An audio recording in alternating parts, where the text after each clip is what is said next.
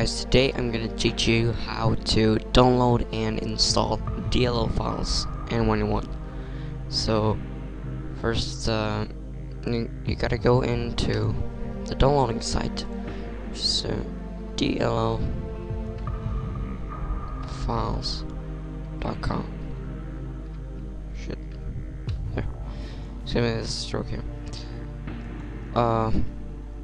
You write the file. I am downloading the dunia.dll. You find the suggestions, and you go down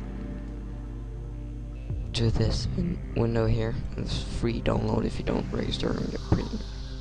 So find download, and then will come up another window, and then download. Then shut it down.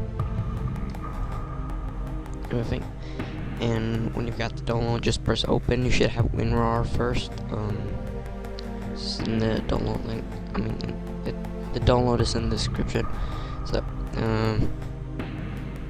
so read me what is from just strange shit doesn't work to read. This DLL file was downloaded from DLLfiles.com. So, find this file. Where it's gonna go is to your C drive, then you go to Windows, and then you gotta find System32. There, this map is called System32, right here. And here you put in the file. Anywhere you want, you can put it in here. Yes, and keep going. It's because you're adding a system file, then it's administrator fault. So let's see if it works now.